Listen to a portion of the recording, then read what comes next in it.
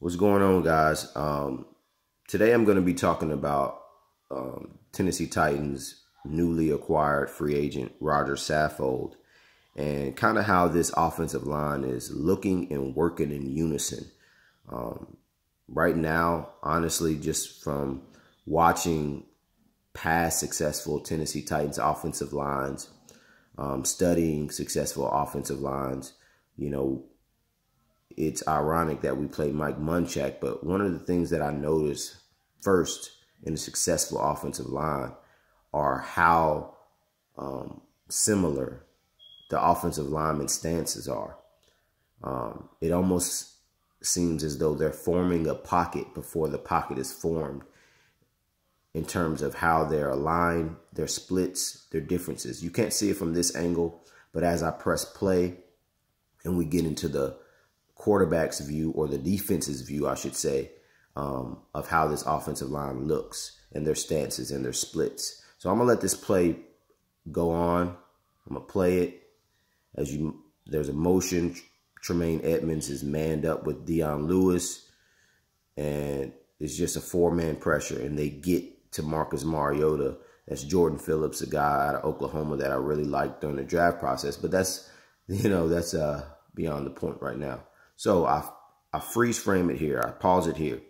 And what I was saying earlier was that a lot of times with successful offensive lines, I see a little bit of a tighter fit, and it's more of a bow, if you get what I'm saying. More like a U shape, where the tackles are a little bit out. They know that that's an easier angle to get in their pass sets, as well as Jack Conklin over there. It's more like a hard U, if you will. And these three linemen almost act as a wall, and their splits are a little bit closer there.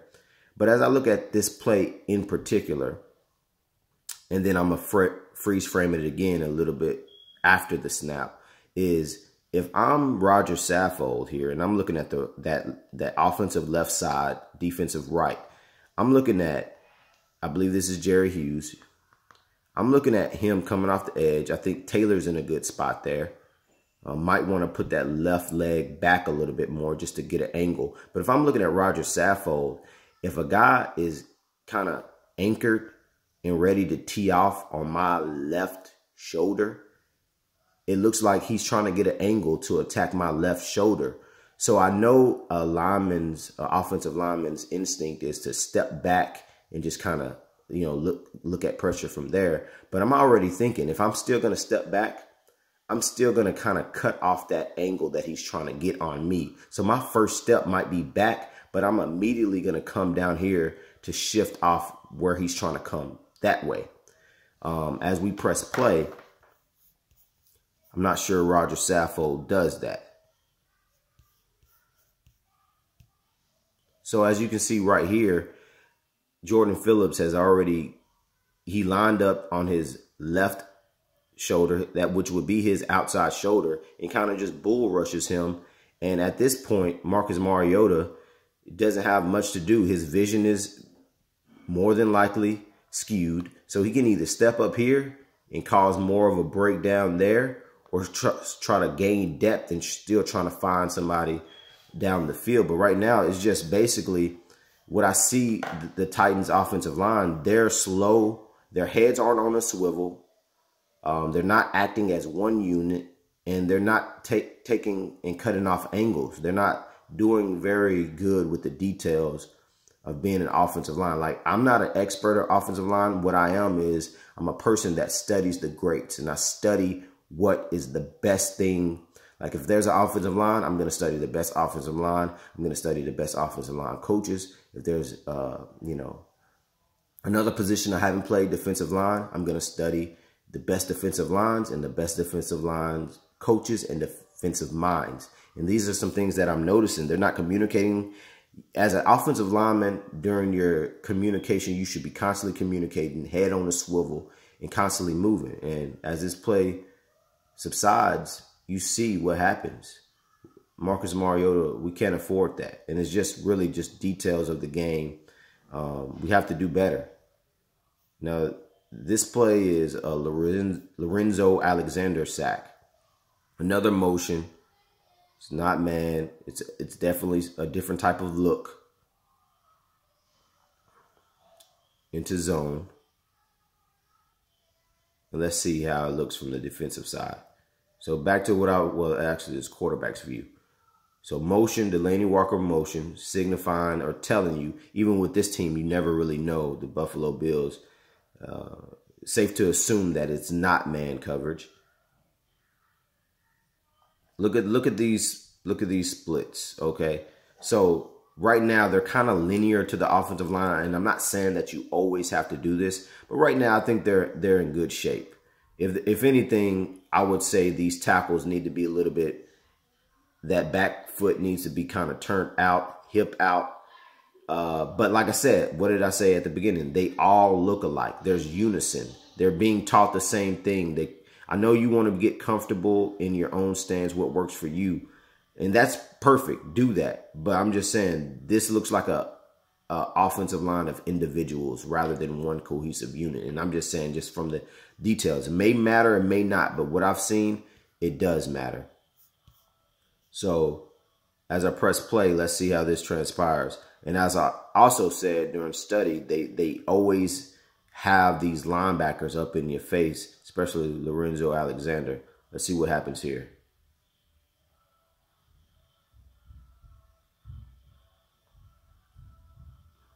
Ball snapped. And it's just a simple spin move. You get in your pass set, and it's almost as if you're going through the motions. You know, this is a signing that I agreed with. But right now, it's just like it's going through the motions. You know, we're not getting our head turned around. We're not doing the small things correctly.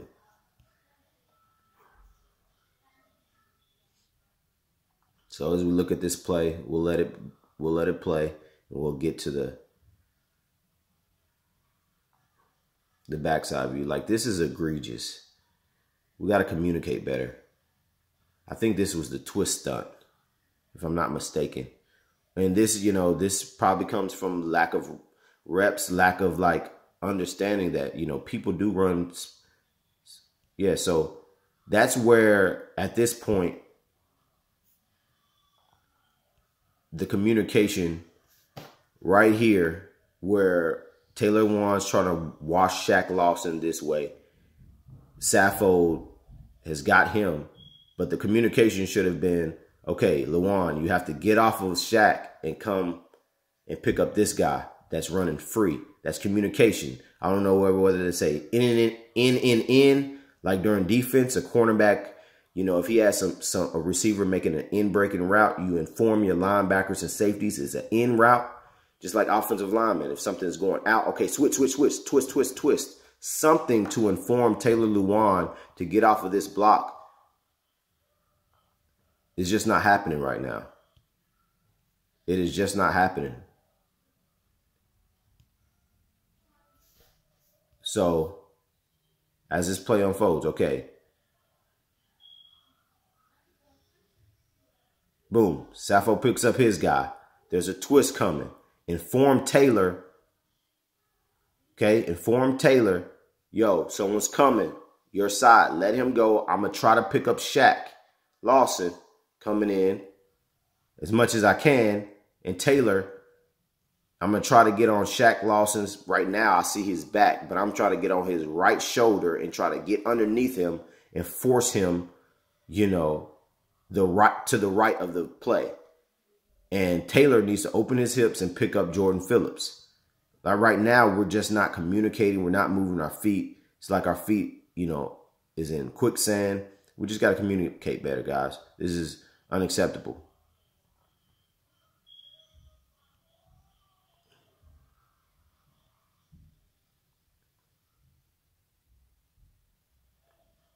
So we got a split, another motion.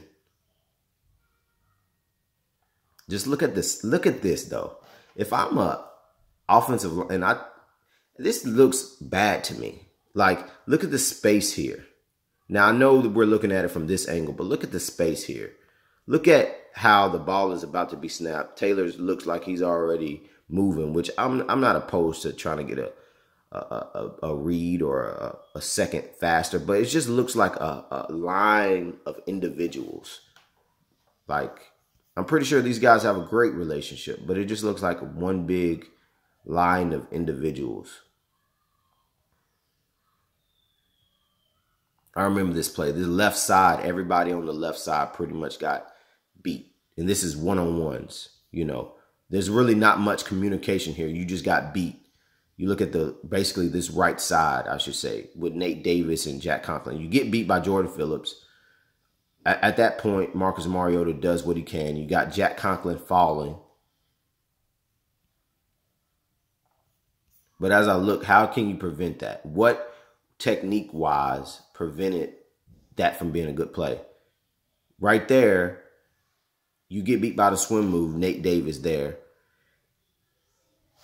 I think you were beat before the play even started simply because you thought that things were sweet around here. This is the NFL. It's not sweet. You're dealing with Jordan Phillips, and you have to move your feet. When you move your arms, your feet should follow. You shoot your arms without moving your feet with that. You get beat. Let's go back. Well, this is Josh Allen. This is something good we've done. But like I said, just to end the video, man, it's just like, it's getting beat one-on-one. And it's communication. It's just like, it just seems like a group of individual players instead of one cohesive unit. And another thing I want to say is, there in no universe, just like I said with Wesley Woodyard, should he be inactive or not playing. Dennis Kelly has the highest pass blocking grade on this team. You have to find a way for him to get on the field. I know that he played left tackle, but you have to find a way to get Dennis Kelly on the field. Like I've already been saying, a lot of fans have been saying, you know, and I've said through just my tape study of Jack Conklin, is he's a borderline tackle already as it is. And after his injury, the move to guard should have been in full effect. But whether it be his camp and him or the Tennessee Titans, that move wasn't made. The best offensive line grouping right now for the Tennessee Titans would be left tackle Taylor Lewan, left guard Roger Saffold, center Ben Jones, left guard Jack Conklin, and right guard Jack Conklin, and right tackle Dennis Kelly. You know, your best pass blocker, pardon me, is on the bench. It just doesn't make any sense. We got to get this together. We got to protect our quarterback. One of the main, battle cries that I have for this Tennessee Titans group. So we got to fix it. We got to communicate better, be one group, be a brotherhood, and get it fixed. So I hope you guys enjoyed. Like, share, comment. Let me know what you think.